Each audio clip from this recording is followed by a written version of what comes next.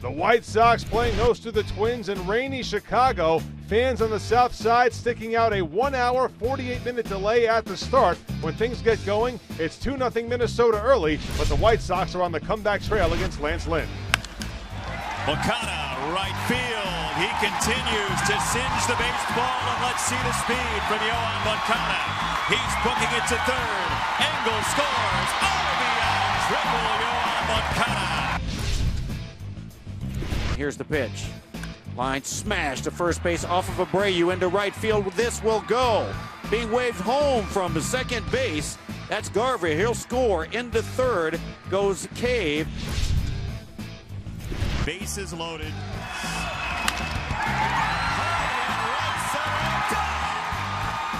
There's the tying run. Here's the lead run.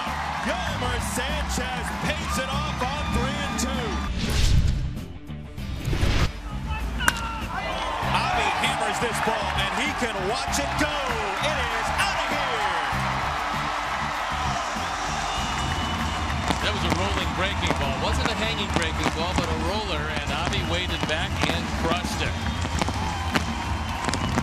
This is his second home run of the year. He is back. He is healthy. And that one a no-doubter. The White Sox would tack on 2 more in the 8th inning and beat the Twins by a final of 8-4. Chicago has now won 3 of its last 4 games. Yolmer Sanchez goes 2 for 5 with a career-high tying 4 RBIs, and Reynaldo Lopez picks up the win. He allows 4 runs on 6 hits over 6 1/3.